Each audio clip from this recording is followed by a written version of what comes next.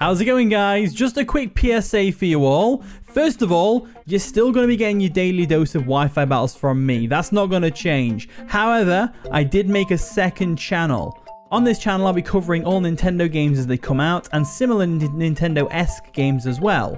For example, we're currently covering Little Kitty Big City and Princess Peach Showtime. If you're interested in seeing me play other games apart from Pokemon, then be sure to go check out the new channel and join me on this new journey. Now with that out of the way, let's get into the video. How's it going, guys? Welcome back to another Pokemon Scarlet and Violet Wi-Fi battle. Today we're about versus Cody in the UU tier. Let me know who you think's going to win based on the teams you see on screen right now. And if you want to see more daily Pokemon Wi-Fi battles, then make sure you subscribe to the channel so you don't miss out. With that being said, let's jump into the game.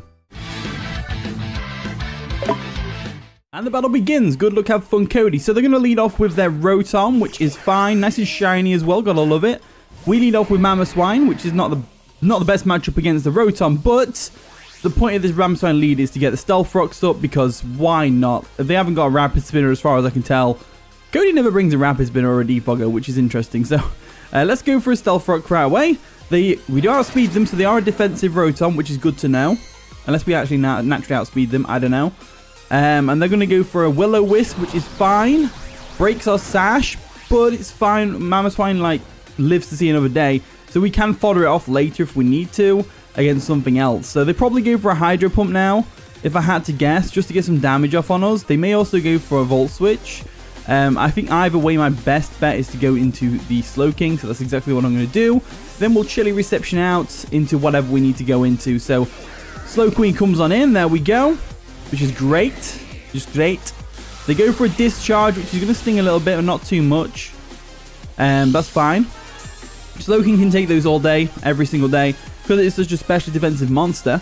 So let's go for a Chilly Reception real quick, just to get on out of there. They do go for another Discharge. They're just trying to whittle away at the Slowking, which is fine.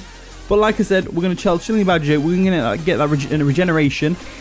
And then we're going to switch out into something to take care of this Rotom. And what do we have to take care of the Rotom? That's the real question. I would say our best bet would have to be... Oh, so we're in this stadium again. I've been in this stadium like 3 times in a row.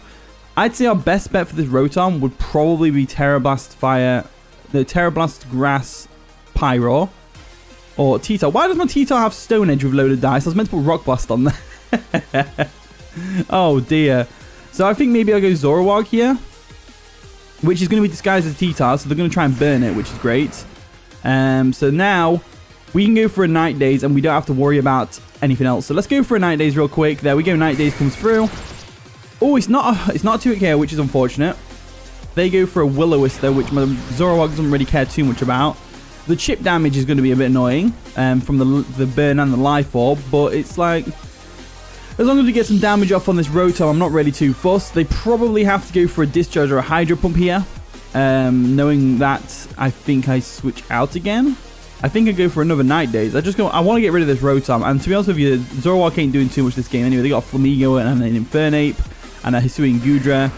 They are going to bring the Goodra in, speaking of which. Nice and shiny as well, gotta love it. So Pointed Stones do dig in. We're going to go for that Night Daze real quick. It might lower their accuracy, you never know. It does lower their accuracy. We got a bit lucky there. We do lose some health, and we do lose some burn health as well. So the burn and the Life Orb health is racking up. It's racking up. So let's go for a U-turn here, because this thing's probably going to be gooey anyway. So we'll lower our speed, but at the same time, it doesn't matter if we're switching out. So we go for a U-turn like so. Get on out of there.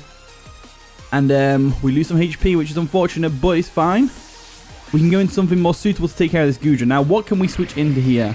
What are they going to do? That's the real question. I would say maybe we could go Mamoswine. I think I will go Mamoswine, because at the end of the day, if they go for a Body Press or a Draco and it KOs us, it's fine. Mamoswine was burned anyway, or a Flash Cannon, either way. That's going to take us down to 6 HP, and then the burn is going to finish us off. So Mamoswine going down there is fine, because it was burned. It was pretty useless. The Ice Shot might have come in clutch against the Flamigo, but not really, because it was burned. Like I said, it's not going to do much damage. So now we can go into Hitmontop, and that's exactly what I'm going to do. Hitmontop can come in. Good old Beyblade over here. And looking at that team, I would say their best bet is to go either Flamigo or Azelf. I would say, or the Comfey. They have got switch-ins, but chip damage is chip damage at the end of the day. So let's go for a close combat. They might stay in. They might stay in. So they do withdraw the Goodra. they have got switch-ins, so they may as well switch. They're going to go what? Comfey. I thought they would go Comfey because it resists other things as well. So it's nice and shiny as well. Gotta love it. Get some stones damage. And then we're going to get a nice and powerful close combat off on it in its face. So now they're probably going to go for a Draining Kiss. If I had to guess, now that our defenses are lowered, they're going to try the Draining Kiss. The Draining Kiss would actually do a lot of damage to my Hitmontop. So that makes sense. They could also go for Strength Sap. Does Comfey get Strength Sap? Priority Strength Sap would be pretty broken. It would be pretty broken. So I think we go into our Fire type, our Pyro. I think that is the way to go. That is the way. That is the way. So that is what we're going to do. Into Nala real quick. So based on the 9 days damage we did earlier to the Hisui and Gudra, Pyro could be really good here. They go for a Calm Mind, which is terrifying. That is terrifying. Calm Mind is terrifying from a Comfey. I'm going to have to go for my Hyper Voice, I think. Because they're probably physically defensive with Calm Mind.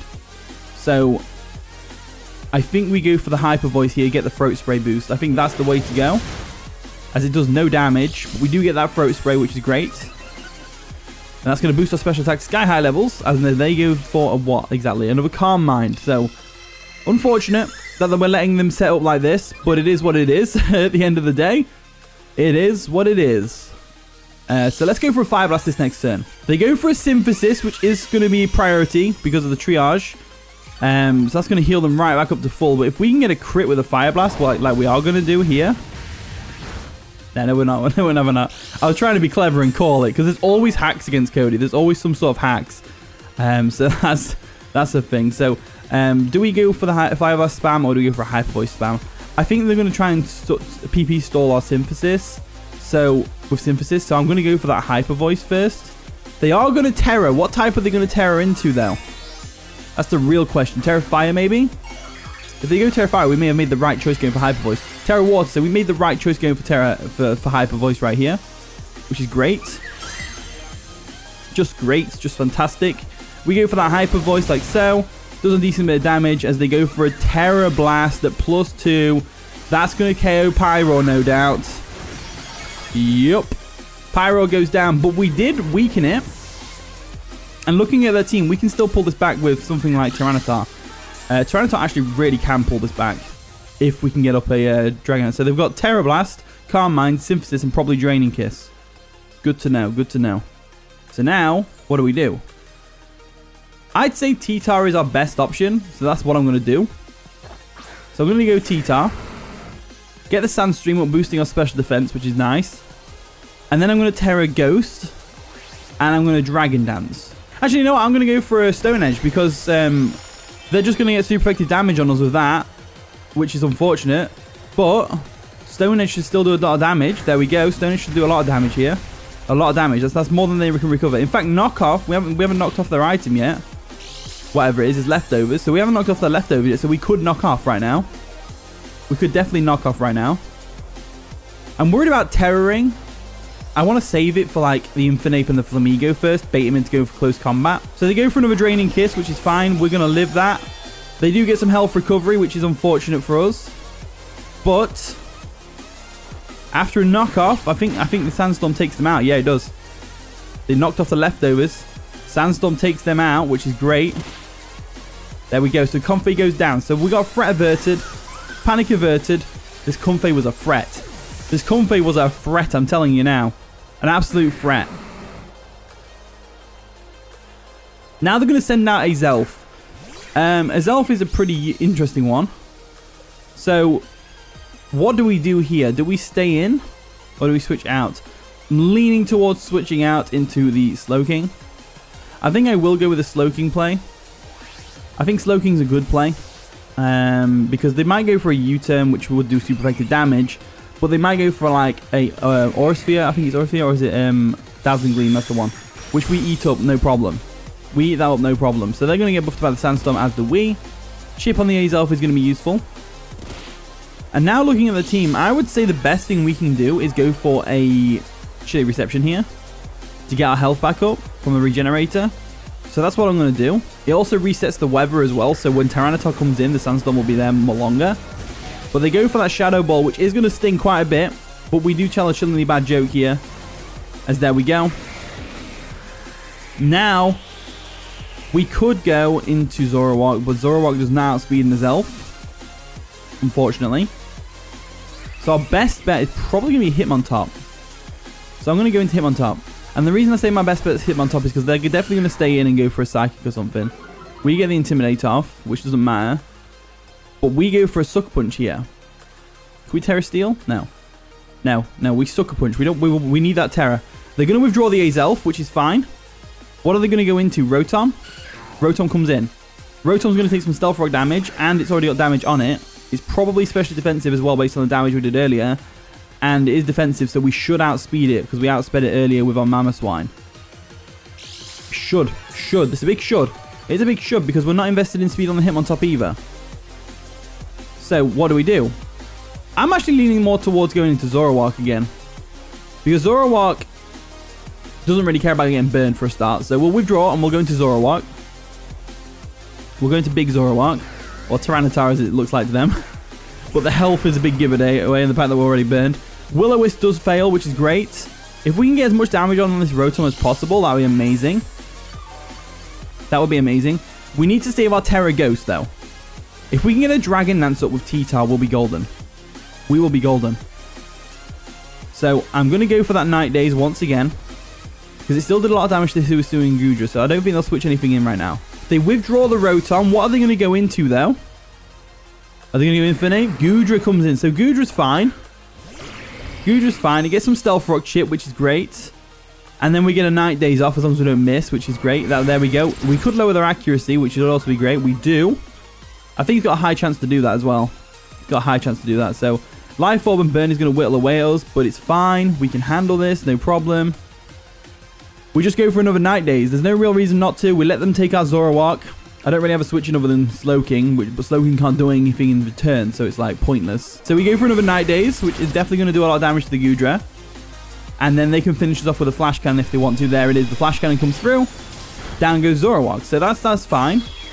With Zoroark down, we're in a much better position, I'd say, personally. Because now we can bring in T-Tar.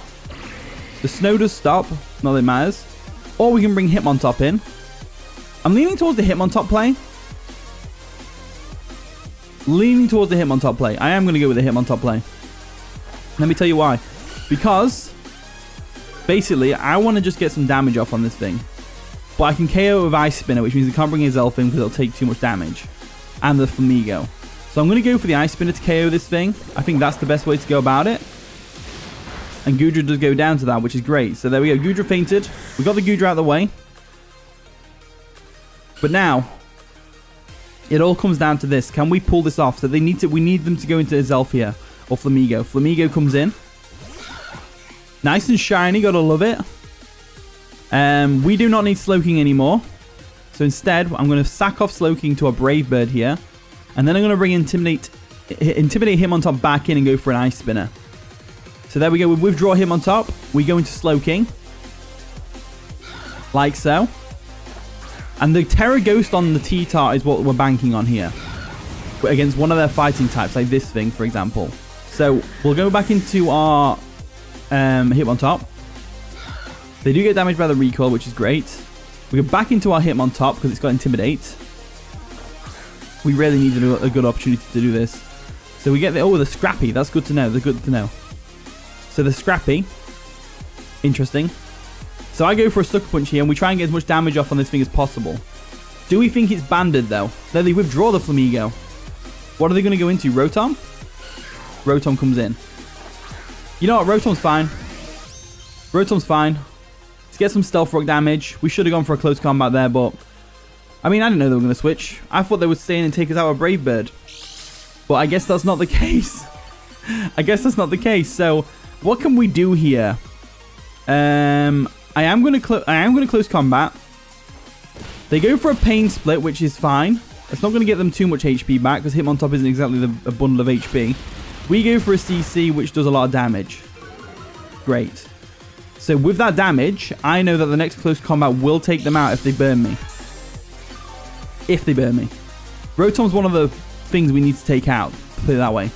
So we go for a close combat here, once again. They go for a Discharge, which should do a lot of damage, but won't take us out. And it doesn't paralyze us, so we get the close combat off on the Rotom, which is fantastic. So we've whittled away at them a little bit. Goodra, Comfey, and Rotom are down, but they have an Infernape, a Flamigo, and a Zelf. And we have a low HP Tyranitar and a low HP Hitmontop. Normally, I'd say, what can we do here? But that Flamigo is flying now, which is awesome. I love it when they do the flying animations. I am going to go for that Sucker Punch real quick just to get some damage off on them. And then I'm hoping they're banded, and that's why that's why they switched out. I'm hoping they're banded. Really hoping they're banded. So we Sucker Punch, does a little bit of damage to the Flamigo. They go for a close combat. I'm really hoping they're banded right now. Because if they're banded, we can go into T-Tar, Terra Ghost, Dragon Dance, and we may win the game. We may win the game. So I'm going to do it. I'm going to go into the T-Tar. I don't think we win the game now. Look at our HP and Sandstream. If we Terra Ghost, we are going to get damaged by that Sandstream. Is it worth it? So we're going to do it anyway. And the reason I'm going to do it anyway is because I want to just like... I don't see how I can win this. I really don't see how I can win this. So we're just going to have to hope and pray that we can do enough damage to make it a closer game. So they go for that close... Scrappy! I forgot about Scrappy. There's someone in the comment section right now. It already showed you that there was Scrappy earlier on the Flamigo. And that makes it so we can hit ghost types with normal fighting type moves. I know, I forgot. Shut up, leave me alone. That was my whole game plan, and we lost. But anyway, GG Cody, that was a fun one. I enjoyed that one. But anyway, here is the team. Try it out if you want to use the code at the top right corner of the screen. Thank you so much for watching today's video. Did enjoy, of course, leave a like, subscribe, all the wonderful stuff. And with that being said, I'll see you all in a bit.